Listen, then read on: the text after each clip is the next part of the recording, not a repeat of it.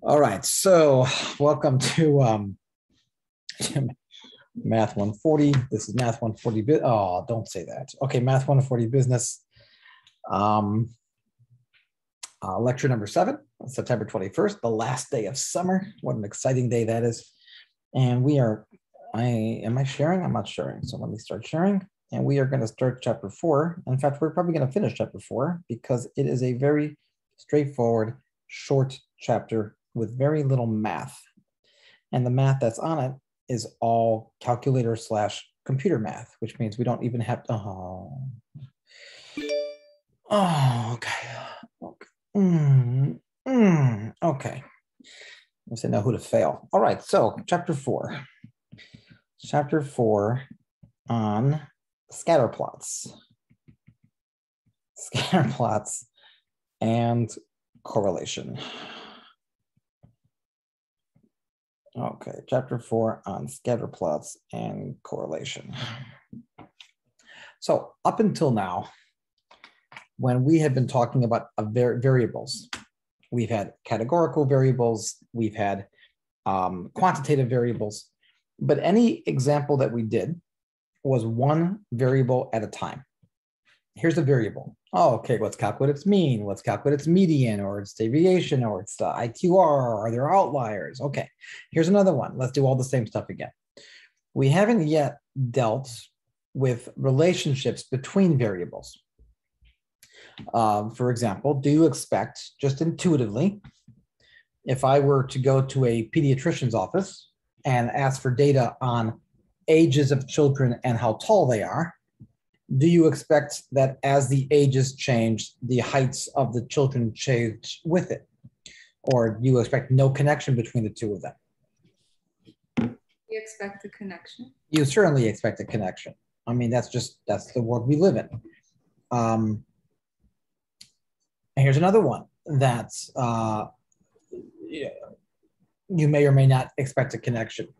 If people own more cars, if I would calculate or measure how many cars people own, should that have any connection to how long they live? Do I expect there to be a connection between those? No. Well, actually, statistically, there is a connection. People who own more cars statistically live longer than people who own fewer cars. That is a statistical fact. People who own more cars tend to live longer. Now, does that mean that if I really want to live longer, I should go out and buy more cars? No. It's because they're rich and have better health care. Sorry, exactly. Because they're rich, they have better health care. So there is an underlying connection that might not necessarily be so obvious when you just look at your original two variables, which are in this case, number of cars and length of life. There are variables lurking behind the scenes, literally called lurking variables. And these lurking variables that lurk behind the scenes might explain the connection between two variables. But in general, what you have is you're going to have a coordinate system, and that's flat. I can't tell. No, I tilted. You're going to have a coordinate system, and you'll have your horizontal axis, and you're going to have your vertical axis. And we're going to put what's called the explanatory variable on the horizontal axis. And we're going to put the response variable on the y-axis. The response variable, this is the one that's actually measured. And when I say measured, I also just mean calculated. Like, if I'm measuring how tall they are based upon their age, the explanatory variable, these are the ones that you adjust manually, or maybe those are not great words to you adjust, but essentially it's the independent variable. It's the one that every individual will have its own value. And hopefully that explanatory variable explains the response, which is why we call it the explanatory variable. It explains the response. So this is the independent variable, independent. And the response variable is dependent. It depends upon the explanatory variable. And what we're going to have is called a scatter plot. And essentially what a scatter plot is a collection of dots. And each dot is an individual. Each dot is an individual, right? So each dot is one individual. And the dot will have an X value, and it's going to have a Y value. It's going to have a value for the explanatory variable, and it's going to have a value for the response variable. So far, so good. Any questions so far? No, thank you. You're welcome. No. Okay. So when we have this scatter plot, we want to be able to analyze it both graphically and mathematically and determine whether there's a connection between the explanatory variable and the response variable and what kind of connection that might be. So different scatter plots will have different forms than others. Okay, but the general idea of a scatter plot, does that seem intuitive and does that make sense so far? Yes. Okay. Yes.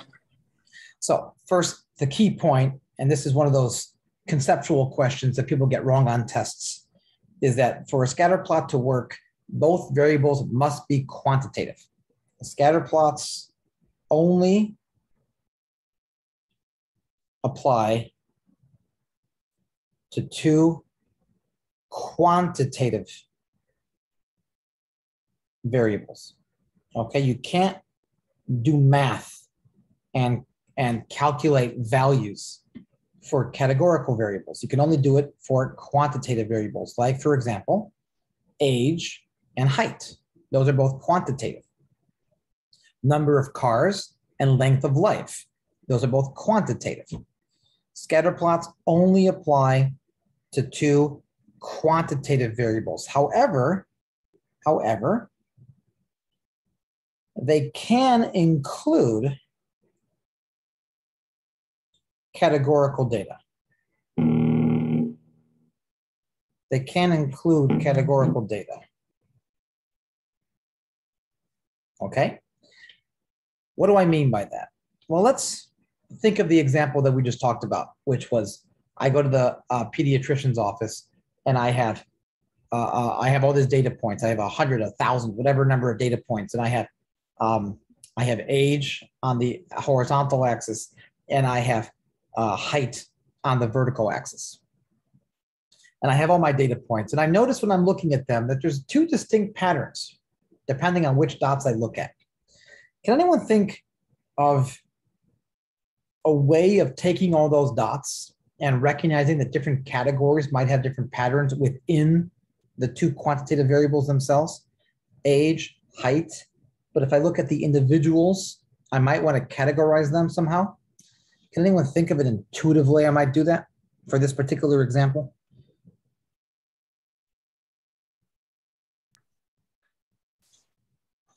Adolescents, adults. I'm sorry? Maybe you can categorize them in like adolescents and then adults. Certainly, one way would be adolescents versus adults, because I know, and this is a great example, I know that when kids are born till they're, I don't know, 10 or so, they grow pretty quickly, right? So they grow, as the age increases, the height increases, somewhat consistently. But once kids kind of get to a certain age / height, what happens? Does it continue to grow forever at the same rate? No, it kind of gets stunted and then there's like a growth spurt. Right. So maybe I want to take that into account. So maybe I want to say, well, let's focus on the adolescents versus the adults and see if the two different patterns might lend some additional insights into the situation. Can anyone think of anything else besides a way of categorizing by adults versus adolescents? another way that I might want to separate the data points? Ethnicity, possibly. Possibly ethnicity. Different nationalities tend to grow faster than others, or at least are taller. What about gender? Is gender something that might lend insight if I separate it by Yes, gender? it works. So there could be many ways to add categories to a scatter plot. And the question is, how do I do that? How do I look at a scatter plot, or if I'm designing my own scatter plot, how do I design a scatter plot where I can separate the points, the individual points, into different categories? There's really two ways. What are the two ways to do that? Maybe make them into different colors. Different colors. Or is one filled way. or not filled. I'm sorry? Like the dots are filled or not filled. Or in general, different shapes, squares, triangles, dots, stars, right? So the two different ways I can say by using multiple colors or multiple shapes. But even if I do that, the underlying data is still quantitative. You can't have a scatter plot unless it's quantitative on the horizontal axis and quantitative on the vertical axis, okay? You cannot, excuse me, you cannot have a scatter plot because we got to do math with this stuff. But I might eventually want to add categories because maybe I'll see some insights that I wouldn't see if I lump all of them together. Does that make sense so far? Yes. Yeah, everyone, anyone have a question on that? Okay. Non-affected. Okay, so now interpreting scatter plots.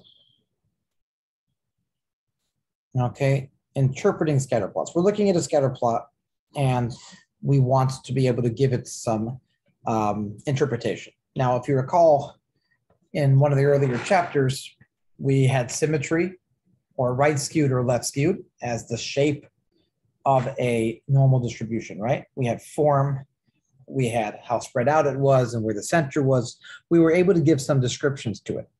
So same thing here. We're going to want to give some descriptions to a scatter plot. And the first one that we look for, we're looking at the overall pattern. And there's really three parts of the overall pattern. There's the direction, the form, and the strength. So when I look at a scatter plot, the three things that I'm looking for right away, I guess you could add to this whether or not there's outliers or deviations. Outliers / deviations. Okay. Is there anything there that seems like it doesn't belong? You have an overall pattern. You know, let's say I do this, you know, I have this wonderful pattern here and then I have that. Right? So everything is wonderful, it's very linear, and then there's some point off in the middle of nowhere. Right? So I'm looking for deviations from whatever pattern I think exists. For direction, essentially we have two directions, positive versus negative. What do you think I mean, or the book means, when it says positive versus negative when it comes to Slope, scatter plot, huh? like the slope, if it's going. Yeah, exactly. If the scatter plot looks something like this, I would call it a positive.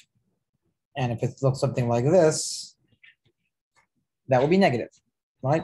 Positive versus negative.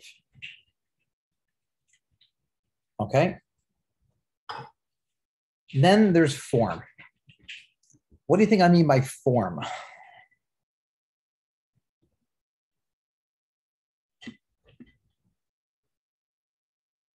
What do I mean by the form of a scatter plot? Anyone think? Maybe how tightly together the dots are. That's actually the strength. Oh, okay. That's actually the strength, which we'll get to in a minute. The form is a little different. The strength is how tight it is to the form that you think it is. Like if I think it looks like a certain shape, how close to that perfect shape is it? That will be the strength of the scatter plot. The Okay. form is a difference between something like this and something like this.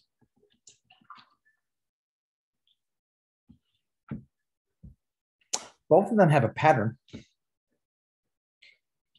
But what's the difference between the patterns? What's the one on the left? Linear.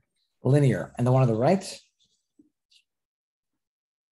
As far as we're concerned, in this course, we're going to lump all other patterns into just nonlinear. I mean, there certainly are different types of nonlinear. Is it quadratic? Is it cubic? Is it exponential? Is it logarithmic? Is it sinusoidal? Either this, is it that? But for us, either it looks like a line or does not look like a line. That's the form. Okay, linear or not linear is all we care about. Does that make sense? Yes. Okay, and then we have the strength. And essentially the strength is how close to I'm going to say perfection here. But essentially what I mean by that is if you think it's linear and you say this is the line that is the true representation that's going on behind the scenes, how close are we to that ideal? Are we right along it? So that's very linear. Are we kind of some wishy-washiness? Like, is that, are we moderate? Are we weak? Right? So the three basic categories are strong, moderate, and weak. Now, you have to be very careful about that because sometimes you can look at a graph and think it's strong, moderate, or weak, or actually do the math and get a different result. So we certainly want to look at the graphs to kind of have a first impression. But at the end of the day, you're going to let the math decide how strong it is because the math doesn't care about your perception. The math doesn't care about the scale that you use. All the math cares about is the data points. You plug into a formula or have your calculator do it for you. Out pops a number. We look at that number and we say, oh, strong, or moderate, or weak, and so on. So we don't got to do it ourselves, and we will do it. We certainly will do it today as soon as we get to the second half of the chapter. So are there any questions so far? So far, so good?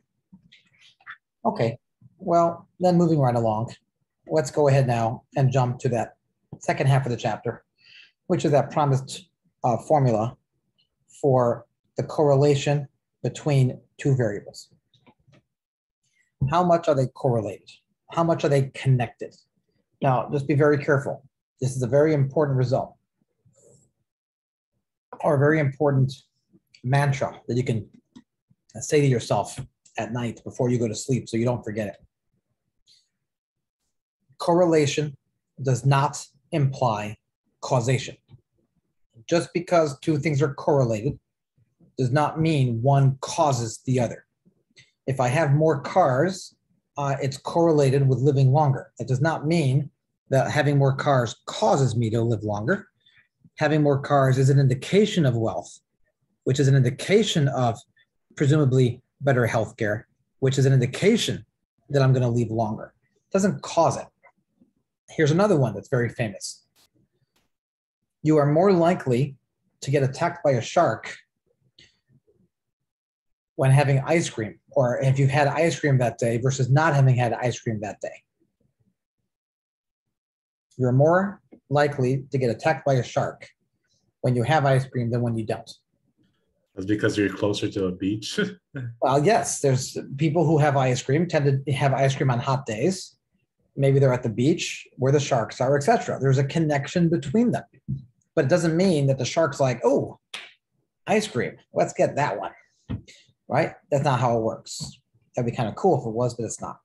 So correlation does not imply causation. Just because things are correlated does not necessarily mean that one causes the other.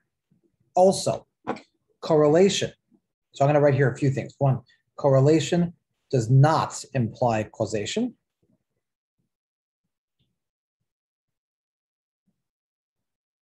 That's number one. It does not imply it. It might be true. It just does not imply it. The other one is correlation only gives the strength of linear association. If I have a graph that looks like this, if this is my data set, would you think that that is a linear relationship? No. No. And does it look like there is a relationship?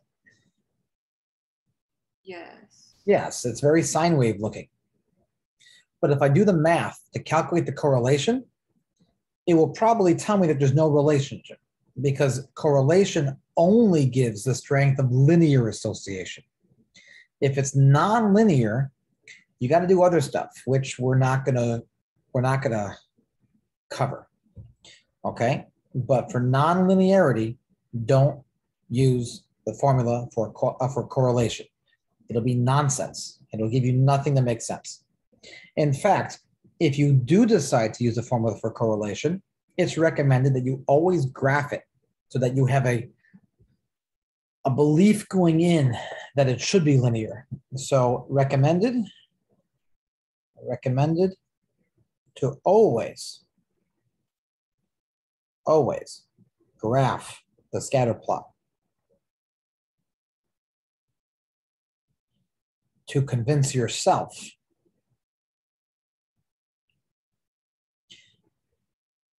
that the relationship is linear.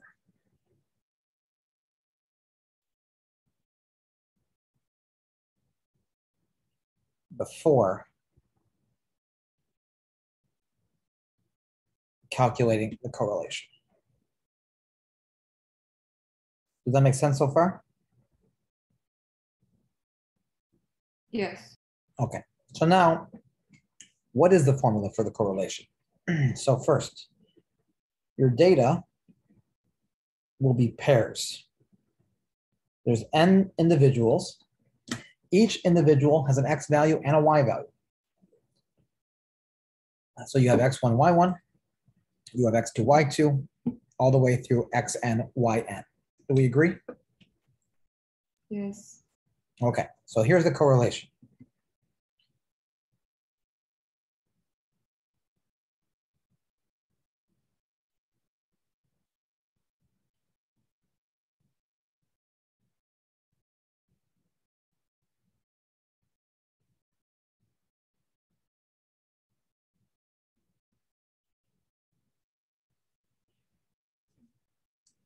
You take each x value, subtract the mean, and divide by the standard deviation for x. Do the same thing for the y's. Multiply corresponding pairs, add them all together, and then divide by n minus 1. This is the formula for correlation.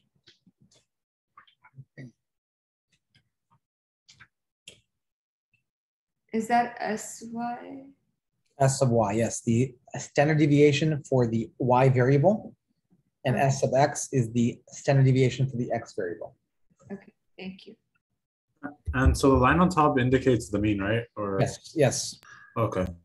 So you're calculating, before you can do anything, you got to calculate x bar, y bar, S sub x, and S sub y. And then you plug everything into this formula and out would pop the correlation. Now, I don't know about you, but I certainly would not want to do this by hand. So what I'm going to teach you right now is how to do it both on the calculator and how to do it on the computer. So let's start first with the calculator. So hopefully you all have, here it is. Hopefully you all have your TI handy. Yes, do we all have it? Everyone? Yes. Okay, because I'm going Ready. to demonstrate. I'm going to demonstrate on this. Okay. So first, we need an example. So I'm going to first put the example up. I should have done that first, and then we will do it on my calculator. So here's an example. This is an example about, it's on page 107 of the book. It's about coral reefs. This is about coral reefs.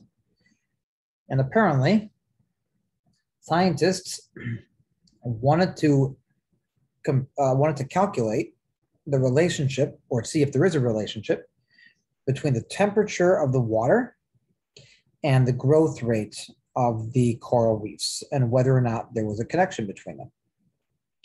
And it got the following, it had the following data. It said at 29.68 degrees Celsius, it grew at 2.63 centimeters per year, or millimeters per year, sorry, millimeters per year. And that's the first data point. And then when it was, another part was 29.87, and that grew at 2.58.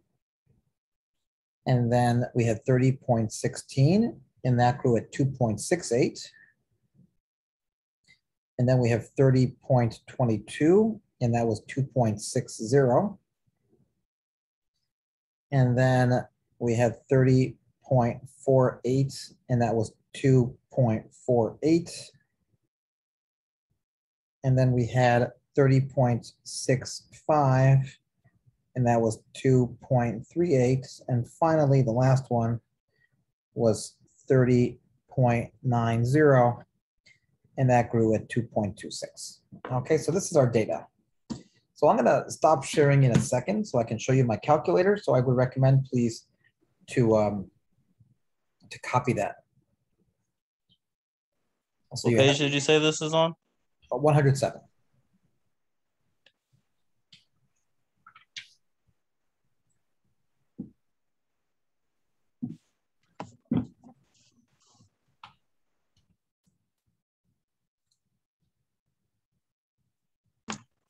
Okay, with me? Did everyone did everyone copy it? At least those who are with me. Yes. Okay, so Yeah. I'm going to stop sharing Yes. now. Sorry, what was that? I think we're all just saying yes. Oh, okay. Okay, so here's the first thing we're going to do. We're going to hit stat. You should find the stat button in the middle on the top third row, third column. Hit stat. And that should take you to a screen that looks like this. And we're going to put in our data. So we're going to edit. So we're going to hit enter right off the bat. Right away, hit edit. And that takes us to this screen where we have the opportunity to put in some lists. So for list one, we're going to do our explanatory variable. What is our explanatory variable here? Which of these two, temperature or growth? Which one do we think would explain the other? Temperature. So temperature is the explanatory variable. So in the first column, I'm going to put in 1, 2, 3, 7 data points. Yeah. In the first column, I'm going to put in my data points.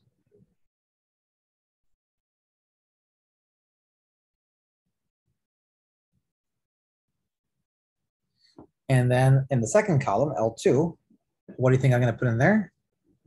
Growth rate. I'm going to put in my growth rate, my response variable. And I got to put them in order. I got to match the pairs up. So make sure you do the same order for both. Not chronological or random. It's got to be the same order.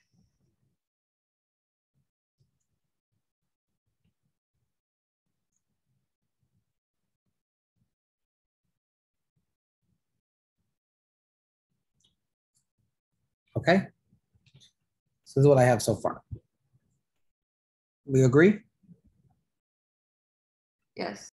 Okay. Now, hit second, and in the very top left, you should see stat plot.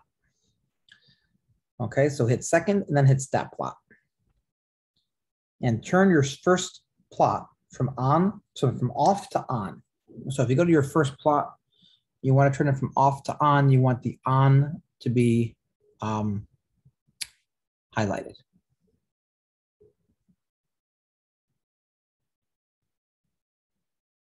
Everyone with me?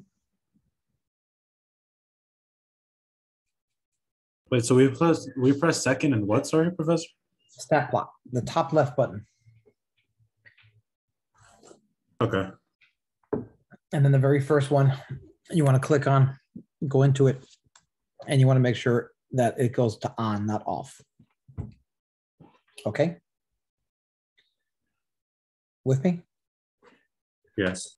Okay, next on the top row, hit window. And we're going to set our X min and our X max and our Y min and our Y max. So look at all the X values. What's the lowest X value we have? 29.68. And what's the highest X value that we have? 30.90. Okay, so I'm going to set my X min to 29 and my X max to 31. That will make sure that I encompass all of my data points in the X direction. Okay, and what is your smallest Y value and your biggest Y value?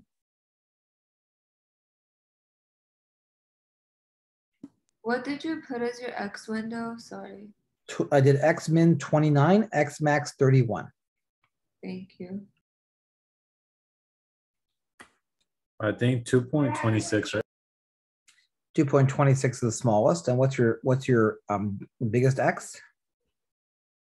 68, 2.68. Okay, so I did 2 to 3. They're all in the twos, right? So I did 2 to 3.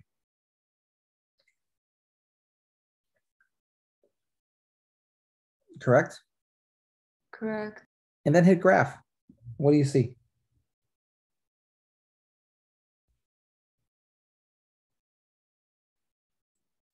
There's kind of like a downward slope. All right. Hopefully you see this, correct? Yeah. So that is your scatter plot.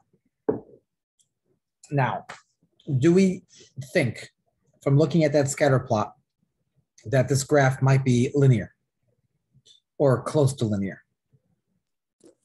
Yes. Okay. So if we're convinced that it looks linear, now we're going to go ahead and calculate the correlation. To do that, hit the stat button again. But this time, go right to calculate or calc. And you should, excuse me, you should see this list here. Yes? Yes. So go down to the fourth one, lin reg AX plus B. And then get to the bottom and hit calculate. Now, when I do it, this is what I see. If you do not see the same thing, speak up so I can walk you through how to make sure that you can see this. I don't see the same thing. Okay, you just have the A and the B, correct? Yes. Okay, are there others in the same boat? Yep. Okay, so here's what I want you to do. Hit seconds, and in the very bottom, you should see catalog, correct? Yes. So hit catalog, and now you should see this thing here. Go all the way down to diagnostic on. If you hit the down button, you can just scroll pretty quickly. And go until you see diagnostic on.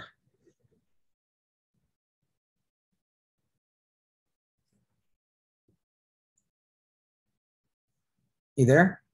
Yes. Hit enter and then enter again until it says done.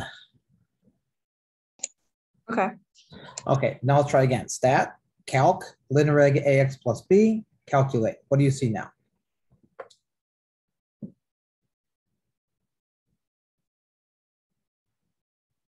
I see exactly what you were showing. Okay, so you should have an R value of negative 0.8635 and so on. Correct? Yes. Okay, which tells you, what does the negative sign tell you in the correlation? It's the negative slope. It's a negative slope. Okay, now what I also want you to do, even though this is technically not till next chapter, but we'll do it now.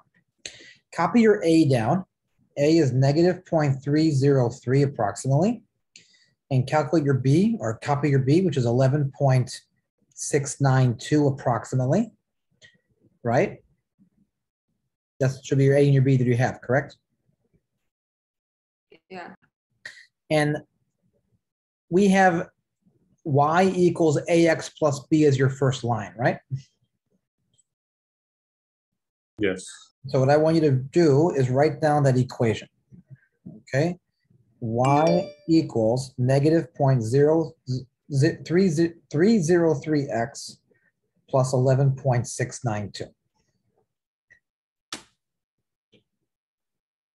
AX plus B. With me so far? Yes. Now, the top left button, hit Y equals.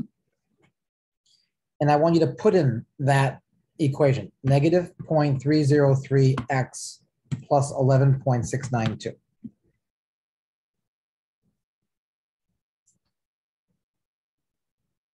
The X button, by the way, is just to the left of stat on the top, or the third row.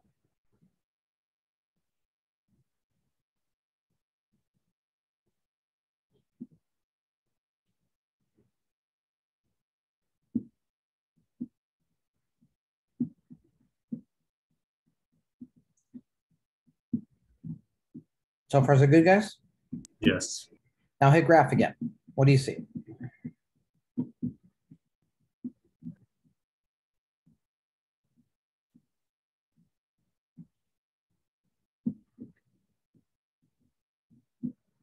What do you see? They gave me a syntax error. Uh-oh. So you don't see this. No, give me a syntax error. Let me see if I did what I did wrong. Try Y equals again. Yeah, I'm gonna do that right now. Let me see what you, or tell me what you have for Y equals. Did you do minus or negative?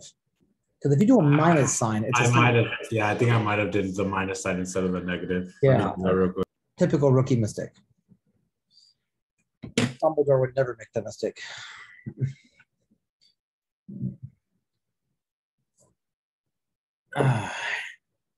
No, not even a laugh. Lorena, nothing? Fine, be like that. All That right, was a yeah, good one, to be yeah, I honest. got it. But we're all muted, that's why. Oh, okay, fair enough. Okay, so you should see this right here. That's called the best fit line. This is what chapter 5 is all about. So we're kind of touching a little bit on chapter 5. But the best fit line is essentially saying, if it truly is linear, this line out of all possible lines is the best line I can possibly draw through the data points. The best fit line. So this process not only allows us to calculate the correlation, but it also allows us to calculate the best fit line. So this chapter and the next chapter are really intimately connected, chapter 4 and chapter 5. Okay, are there any questions on anything we've done so far? No. Are you going to review some of the questions I had on the homework, if that's okay? Or I mean, the You want- last homework? yeah, chapter 3. But would you want to do it now or towards the end? Well, after I finish what I'm this lesson. Okay. Ideally, in the future, when I say in the beginning, are there any questions? That's the time to ask them. Okay. But certainly not right now in the middle, but My wait till the apologies. end. Sorry. Okay. Is that okay? Yes. Okay. So is there, based upon this R value, does this imply a strong, moderate, or weak correlation? That's the question. So in order to answer that, we do have to know a little bit more about correlation. And here's one fact about correlation. Correlation is always between -1 and 1. It is impossible mathematically for the correlation to be outside of that range. A 1 would imply perfect linearity. It's positive correlation and it literally falls on a line. You can't get any better than perfect correlation. Of course, -1 would be in the opposite direction. It still is perfect correlation. It just goes down instead of going up. 0, which is right in the middle, is as uncorrelated as it gets. It's a blob of points. And you look at it and you say, What line? There's no line here. So 0 is no correlation. 1 and -1 is perfect correlation. So on the scale between 0 and 1, or -1 and 0, is going to be the moderate, the weak, and the strong. Based upon the value of -0.86, would you think that we have moderate, strong, or weak correlation? Strong. Strong. So it actually turns out that that's moderate. To be strong, I mean, there's no reason you should know this, because 0.86, it seems very close to 1. I mean, if 1's the best, 0.86 is very close to 1. So actually what I want you to calculate is what's called the R-squared value. And the R-squared value is nothing more than taking your R value and squaring it. So if we take the R value and we square it, what do we get?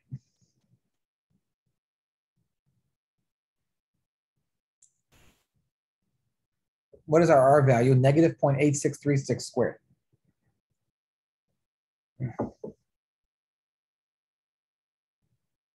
Anyone?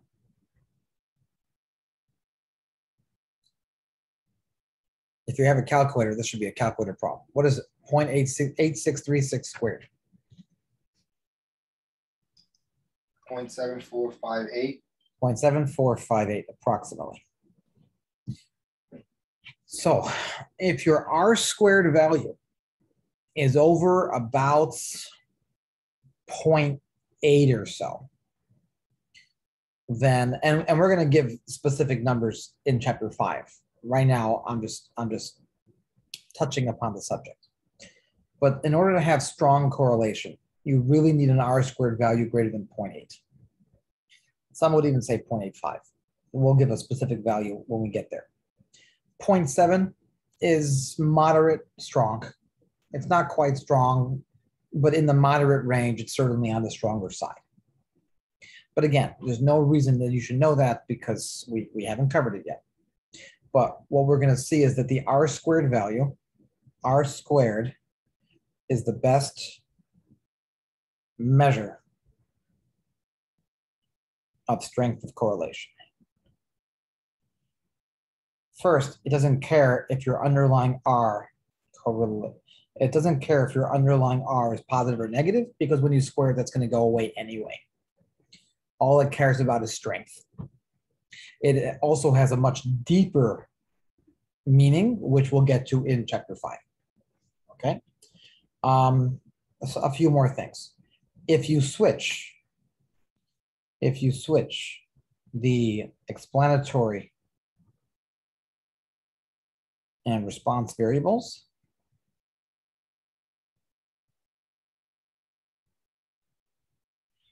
the correlation does not change.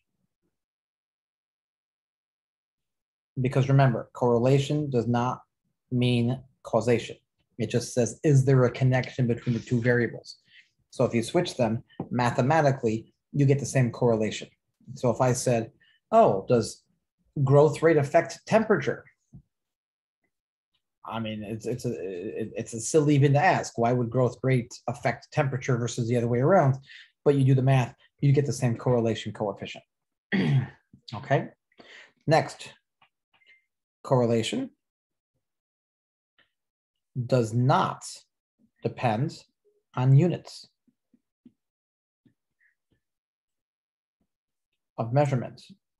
So if I take my data in feet and then I switch my data to inches, everything will change in just the right way that your correlation coefficient will be exactly the same. Correlation does not depend upon measurements.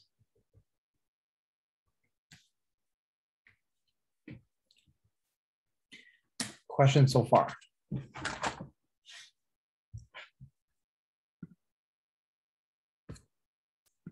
No. Does everyone agree? No questions? We're all good on this so far? Yes, anyone? Yes, yes. Okay. Oh, okay. So what I want to do now is just go through some pictures. And I'm gonna use the other book because it's easier for me to load it up, but it's the same distributor, so it's essentially the same pictures. But I want to show you some different scatter plots that have different correlation coefficients. So when you look at these 6 scatter plots, which of them looks the most linear to you, i.e. the tightest around an actual line? Bottom right. The bottom right. Bottom right, yeah. In the bottom right, clearly the bottom right. And look at that correlation coefficient. It's extremely close to -1, right? Extremely close to -1, which gives you an R² value that's also extremely close to +1, which means it's very, very strongly linear. And you can see by looking that it's strongly linear. Which one is the next most linear in the bunch? The one next to it? The one next to it, which by the way, you'll notice has a positive correlation coefficient because it's on the way up versus the first one, which was on the way down. But you can also tell just by looking that it's not quite as tightly packed as the first one was. So its correlation coefficient is a little lower, 0.9. I mean, when I say lower, I mean magnitude-wise lower, 0.9, correct? Yes. Okay. Yes. And then as we go up to -0.7, we see it's going down again, but it's even looser. By the time we reach 0.5, which is only halfway between 1 and 0, I'm not saying you don't see a line there, but it's not the easy, you wouldn't quite call it linear, I don't think. And if you do, it would certainly be weakly linear.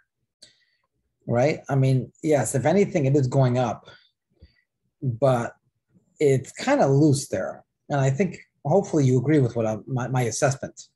And what is the R² value for 0.5? If R is 0.5, what's R²? 0.25? I don't know, I'm just guessing. Yeah, no, 0.25, which you can see is I mean, you can see an R of 0.5 when you square it, it's half as much as it was before. Your R² value is a better measure of correlation because 0.5, you think, oh, it's halfway, it should be moderate, but its square value is 0.25. It's so close to 0 in comparison. And if you go to the top left, where the correlation is 0, would you even suggest a line there? No. I mean, yeah. There's nothing, I mean, even the one to the right of that, which is correlation -0.3, even that, it's kind of hard to suggest a line. I mean, yeah, okay, if I had to pick one, I can kind of see it being negative. But even that is like, are you sure? So by the time correlation passes 0.5, it's already weak. And even -0.7 is moderate. So we're gonna do more of this in the next chapter when we give kind of numbers like between here and here it's strong, and between here and here it's moderate, and between here and here it's weak. But even those numbers are not fixed in stone. If you do the Google search for correlation coefficients and how it relates to strength, you're going to get different answers, different boundaries, depending on the website you go to. There's no one hard, fast rule which applies to across the board for statistics in general. Does that make sense? Are there any questions on what I just went over and anything that we've done so far? No. Nope. Okay. So that is chapter 4 and a little chapter 5. So we're done. Well, somebody did have some questions that they would like me to answer about chapter 3. So why don't we go ahead and do that? And I know you're all excited to leave, and I get that, but perhaps you'll be able to glean some information if you stay. So, and the quiz, by the way, for the next chapter, I just posted it. It is up, and it is due before next class. I set a time limit of 6:30 p.m. on Thursday. So it's 10 questions like the last one. And I think it's easier. I tried to make it a little bit easier. Hopefully it is. And hopefully the scores will be better. But for now, what questions do you have on chapter 3 that you wanted me to go over? Sorry, did you say to do next Thursday? In 2 days, this Thursday. Oh, this Thursday. Okay, thanks. Yeah, it's 10 questions. Is it gonna be under assignments? Oh, I gotta link it to Canvas. 1 second. Let me do that quick. Give me a second. I gotta link it to Canvas. So is it an infinite time limit? Like there's no time limit until that day? Until Thursday, I mean? I think so. Is that what I did for the last one? No. Last time we did it in class. During class, we had the time limit. Oh, I gave you in class last time? Yeah. Oh. Well, do you want to do that now? No. Not really. Shouldn't have asked anything. Sorry. You want to have a couple days so you guys can cheat for it? Okay, that makes sense. I mean, no. Well, if you promise me you won't cheat, then I'll give you till Thursday to do it. Do you all promise? I mean, we just need time to study a little bit more. Do you pinky swear? Pinky swear. Okay. Pinky it is. Okay, pinky swears. That's the most sacred form of swearing. So make sure that you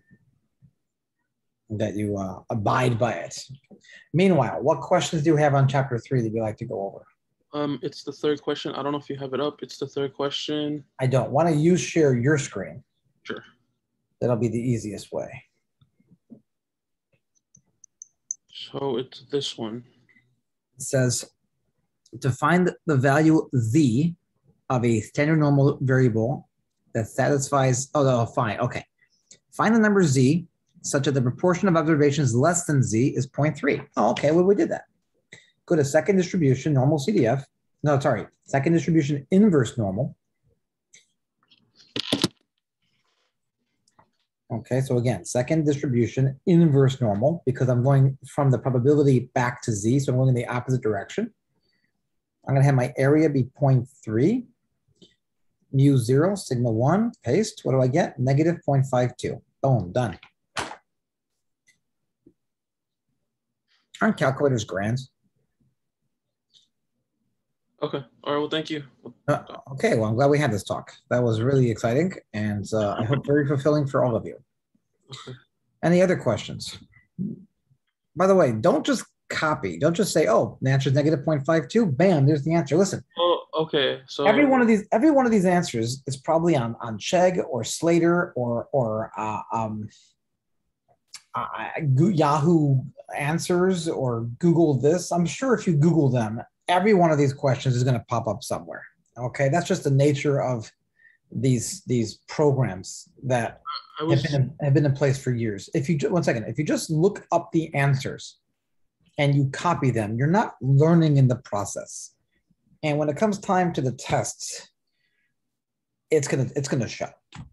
You really should be working on these without just looking at answers. Anyways, that's my spiel. Do what you want. Okay, what's your question? Okay, because I was told to use this table. You don't need to use that table. Use a calculator. Okay, so you but, said... Wait. But if you want to use this table, find 0.3. There it is. It's right there. Keep going down a little bit with your cursor. Don't scroll down. No, don't scroll. Just your cursor. Is it 0.3 or negative 0.3? But you're looking for a z. So you're looking for 0.3 in the table, not on the side. Find 0.3 in the table. Scroll down. I mean, I don't scroll. I didn't mean scroll. I mean, move your cursor down. Down. Stop. Move it to the right. There we go. A little more, because now I can't see it. What's that thing? So it's this one. It's 0.3015. No, it's 0.3. Okay. Which is between 0.3015 and 0.2981. Now, what z value approximately corresponds to that? 0.5. Negative 0.5. I'm sorry, and then 0.02. So negative 0.52 or negative 0.53, somewhere in that vicinity. Okay. And because only one answer in your homework was anywhere near there, that's the answer. Okay. Okay. Thank you. Thank you for your help. You're welcome. Any other questions?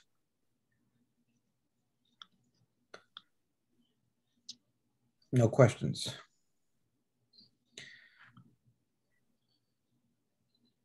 Does that mean you all want to move on to the next chapter, or you want to leave early? Leave early. Oh, you failed that one. You bombed that. You bombed that question. That was a test and you did not pass. But Would you rather teach another chapter or go watch The Walking Dead? That's a good question. Oh, Got you there. Got you. reversal Big time. you guys think I wasn't doing it during class the whole time when you guys were working on problems? What do you think that is, huh? No, I'm kidding. Is that a pause It's screen? been on pause the whole time. What was that? What do you ask? I was like, is that a pause screen I see? It is a pause scene. See, yes, that's this week's episode. Yeah, I don't even know why I still watch it. I mean, I it's stopped watching after like season 3. 4. yeah, but I have like a little OCD. So you know, if I start watching something, I have to finish it. Do you know how many TV shows I have on my to-do list that I watch? I think I'm at like 37 or something like that. Have you watched Breaking Bad? Oh my gosh. Now, what kind of question is that? Are you watching Better Call Saul? Oh, what kind of question is that? These are just silly questions. Well, Of course I am. Of course. I'm Jeez. gonna ask stupid questions all day long. If you guys want to know the best TV shows you should be watching right now, the two best TV shows are Ted Lasso and Barry. And if you're not watching them, you're just wrong. That's what it comes down to. Very season 3. They filmed season 3, hasn't come out yet, but yeah, I mean, just Very good. Oh, yes. Ted Lasso. I watched the first episode. I'm watching The Sopranos, so I can watch. Sopranos. You don't like The Sopranos? I do not like The Sopranos. Can I ask why? Because I didn't like the characters. They were people that I cared for. They were just you didn't care about the characters. no. I didn't care about anyone on that show. They were just horrible people. It's kind of like that show, Sons of Anarchy. Just Okay. bad people. Okay, that show sucks. Okay. Okay, just bad people. They're just not like they're not people that I care for. Anyways, do I watch any sports? Someone asked. I don't watch sports. I play sports. I've been playing sports my whole life. I know you look at me now. You're like, What do you play? What do I play?